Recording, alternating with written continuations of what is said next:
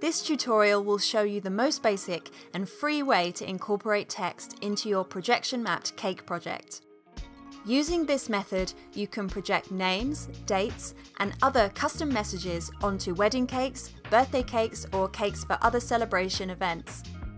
I will show you how to create the text using free video editing software called Shotcut, and even how to integrate your text into existing video you want to use for cake mapping. I will then walk through how to project that text onto a cake using MapMap, a user-friendly and free projection mapping application.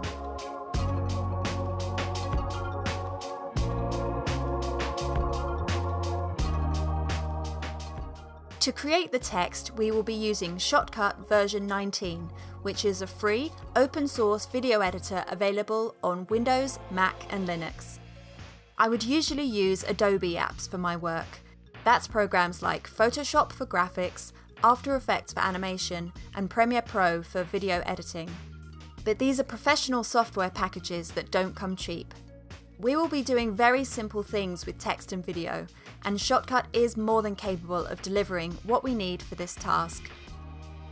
What we will be doing is bringing a guide into Shotcut and designing text on top of it, using it to make sure we position the text where we eventually want it to be on the cake. I work with a 5-tier cake. Each tier has a square base and is 5 inches high. I start with an 8-inch base tier at the top. The bases get larger in 2-inch increments as you go down the cake. That's 10 inches, 12 inches, 14 inches, finishing with 16 inches at the bottom. If you will also be mapping a cake with the same dimensions as mine, you can use my guide. In the description, I've included a link to a page on my website where you can download a folder containing all the assets I refer to in this video. If you want to make a cake with different dimensions to mine, follow my tutorial on how to create your own guide by clicking the card. Open Shotcut and you will be presented with a user interface that looks something like this. We have a filters panel over here on the left. Filters are things like transitions and effects that can be applied to our media. We have an empty timeline at the bottom here, into which we will arrange our media later. I'm also given a recent panel and an audio peak meter panel, but I'm not interested in either of these, so I'll close them. In addition to the panels that have loaded automatically, I want to add some more, which I can call up from this tray up here. I'll add properties and playlist, which will live alongside filters in their own tabs accessed here. Let's start setting up our new project. Assign a projects folder where your new project will be saved. Give it a name. Now set a video mode. You could leave it on automatic. As it explains here, automatic will set the resolution and frame rate based on the first file you add to your project. However, I'd rather be in control of things, so I'm going to set things up manually. Click on automatic and go down to custom and add a new preset. I'll give it a name. Then give it a resolution of 2048 by 2048 because that's the size of my guide and video content. Set the aspect ratio to 1:1. I'll set the frame rate to 30 frames per second because that's the frame rate of the video content I'll be designing text over. If you're using content you've purchased from Luma Bakery, yours will also be 30 frames per second. If you are using some other content, check what its frame rate is and enter it here. Click OK and start. Add your guide to your playlist by going to Open File, navigating to your guide, and hitting Open. You can see the file in the Properties tab. Add it to the playlist by going to the Playlist tab and pressing the plus icon. Or you could drag and drop straight from your file browser. For me, there are some strange artifacts around the guide. This isn't anything to worry about. It could be a glitch to do with the fact that it's a PNG image with transparent sections. It goes away when we put the guide on top of a black background. At the moment, our timeline is empty. Many video editing programs start you off at least with empty video and audio tracks into which you drag your content. But with Shotcut, you have to create your own. So right-click on the timeline and select Add Video Track. Drag the guide into the newly made video track. Pull the clip to the beginning of the track. Shotcut will helpfully provide you with a gentle snap into position. Create another new video track and drag the guide onto it. Create a black background by heading up to File, Open Other, and under Generator select Color. Click Color and make it black. The easiest way to find pure black is on the Color Palettes tab for Mac users. Hit OK, then add it to our playlist with the plus icon again. Drag it below the guide in your timeline. If you want to make more space for any of your windows, you can grab these lines of dots and extend any panel. I'll make a bit more space for the timeline. I want to turn down the opacity of the guide so that I can see the text better when I eventually add it on top. Select the guide in the timeline and go to the Filters tab. Hit the plus symbol. Locate the opacity filter. You can find it quickly by starting to type opacity in the search field. Click the opacity filter to add it to the guide. Pull the opacity slider down to something like 30%. To add text, create a new video track. Go to File, Open Other, and under Generator select Text. Write out what you want the text to say.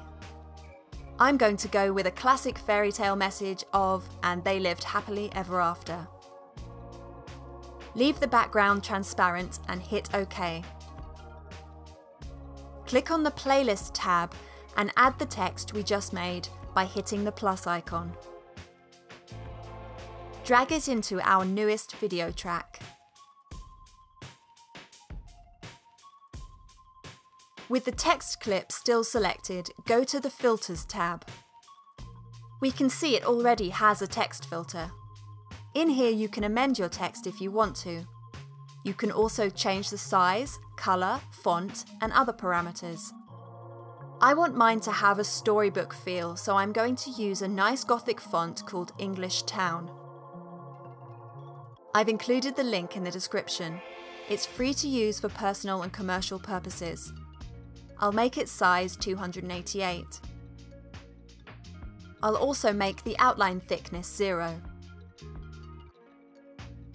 I'll make the text run across 2 lines by adding a carriage return before the word happily.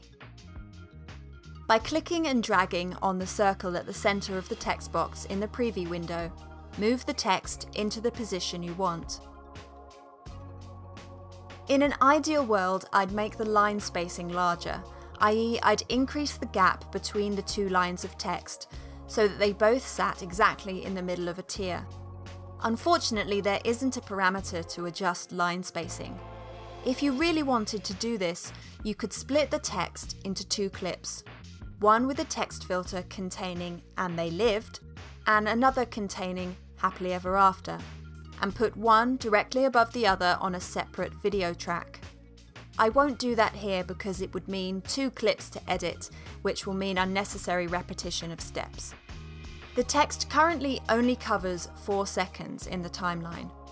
I would like the text to last for something like 15 seconds. Drag on the end of the clip to extend it to the desired time, keeping an eye on the timecode beside your cursor as you go. Do the same for the guide and the black colour clip.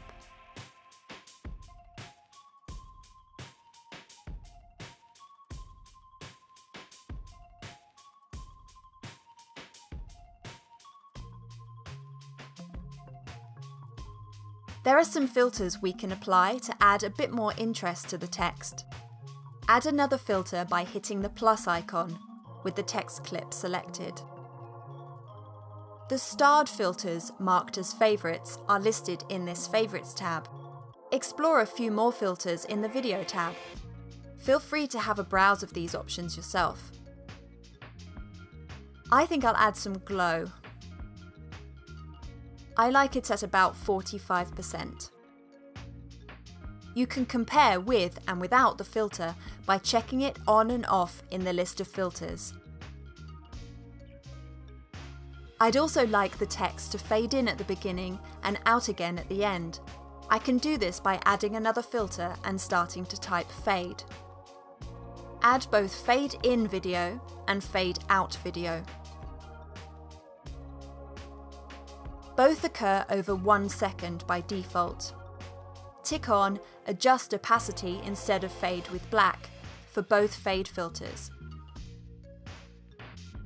You can change the fade duration here, or you can grab these handles on the clip in the timeline to either lengthen or shorten the time over which the fade takes place. Go to the beginning of your sequence by hitting this Skip to the previous point arrow. You can now play your sequence to review it.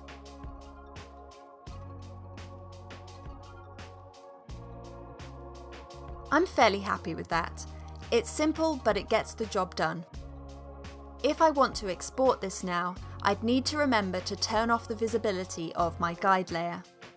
I do that by clicking this eye on the video track on which the guide lives. The eye goes from open to closed. To save out the sequence, go up to Export.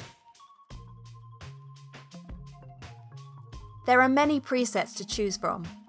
I'll export using the default preset for now, which will save the video as an MP4 encoded with the H.264 codec.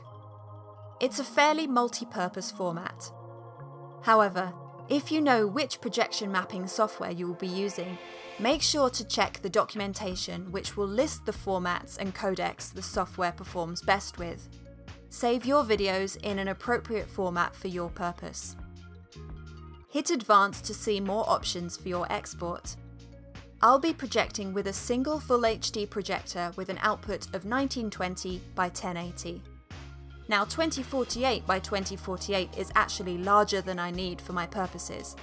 When I create assets for this layout of the cake, I tend to use 2048 by 2048 in case I later want to use 2 projectors, and then I'd have enough pixels to work with.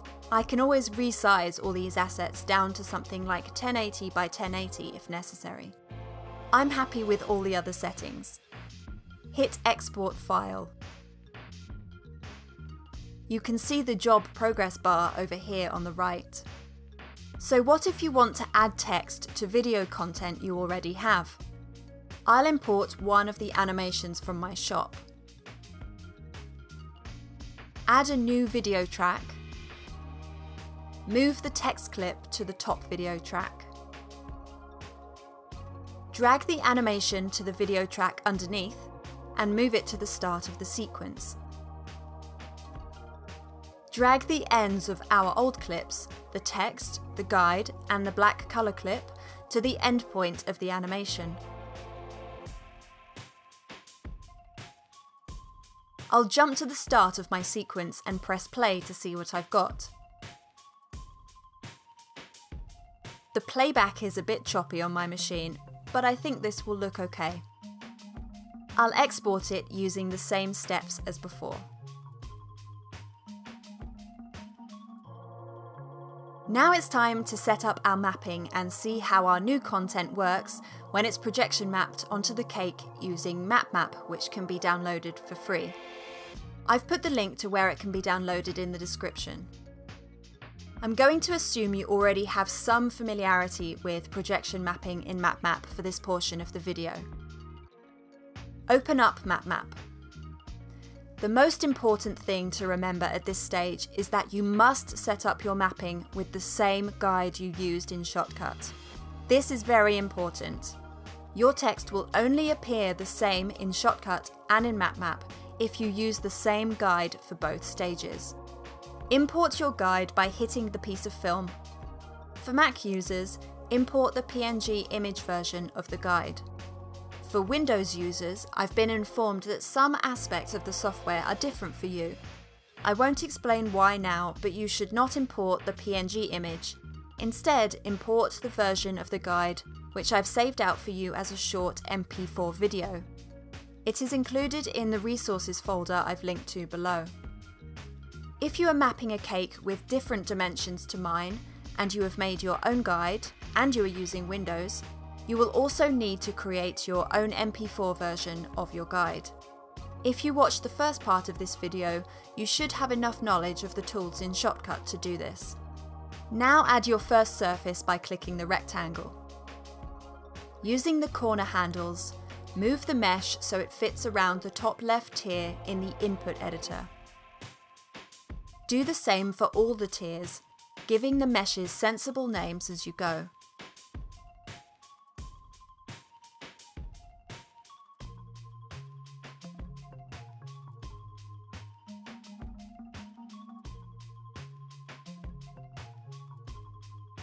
When you have finished setting up all the input meshes, in the output editor, move the corner points of the meshes to the corners of the corresponding tiers of your cake.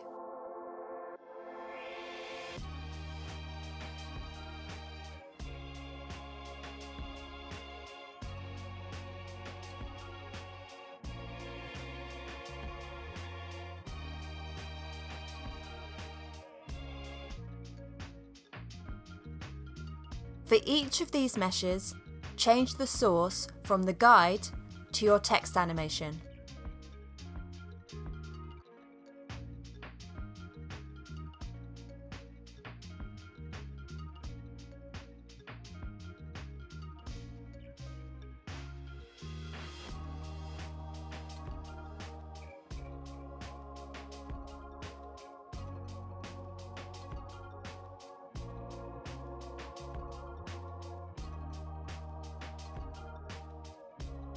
This is where things are different for Windows users. You don't have a source option in the inspector. Instead, you should be in the Paints tab and change the video file location from the MP4 guide to the text animation. The reason I asked Windows users to import the MP4 video version of the guide is because if you change the file location from an image file to a video file, MapMap doesn't like it. But because your guide was a video and you are switching to another video, everything should work okay. Now we can see the text is where we expect it to be on the cake. We can go back into Shotcut and create any message we like using this method and combine them with any other videos, creating endless possibilities for personalization and customization of your projection mapped cake. What message are you planning on putting on the cake? Do you have any questions? Let us know in the comments down below. If this video helped you, please hit that like button. Hit subscribe to stay up to date with more cake mapping and projection mapping tutorials and videos.